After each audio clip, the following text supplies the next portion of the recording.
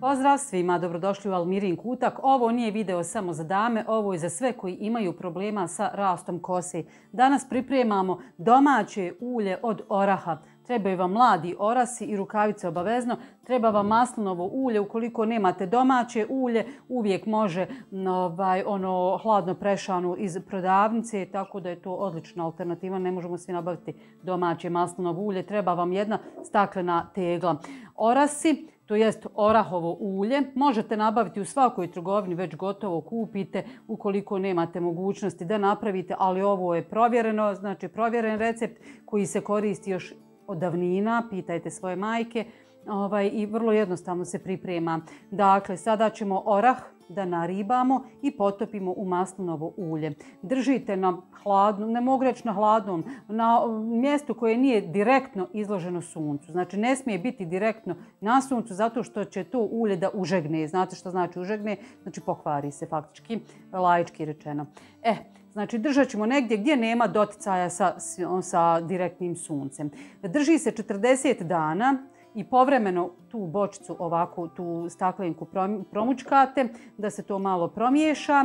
Nakon 40 dana se to fino procijedi, opet u staklenu bočicu ili teglicu, apsolutno nije bitno, i držite u frižideru, pa može komotno do pola godine. I onda iz frižidera koristite to ulje za rast kose. Orasi su jako dobri, to jest orahovo ulje za rast kose.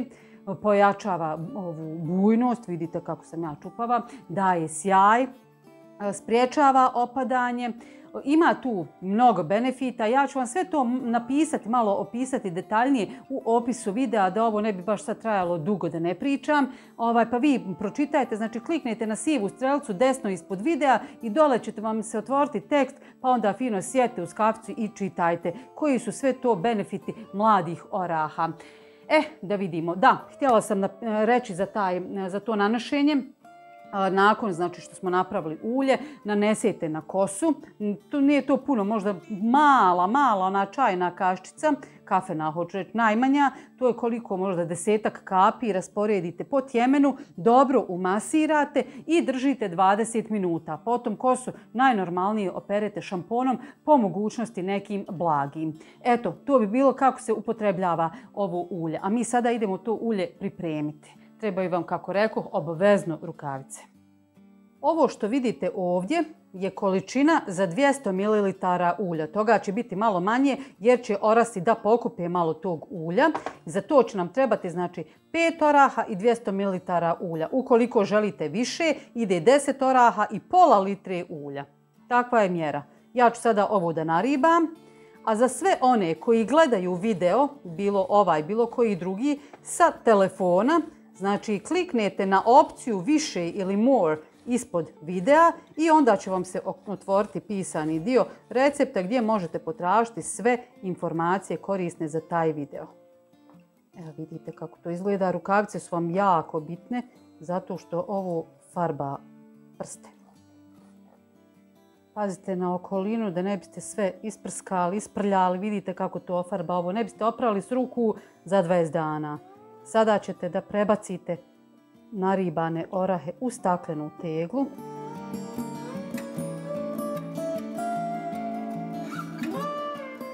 Ovo sve spustite dole da vam ne bi ostalo prljavo. Malo poravnate ovako ove orahe i zalijete uljem. Kako rekoh, ja ću nasuti oko 200 ml. Bitno je da se orasi prekriju uljem. Da vidimo. Eto, malo više sam stavila. Vidite kako lijepo izgleda. Ali će kasnije još ljepše da izgleda. Trebalo bi da bude tamno.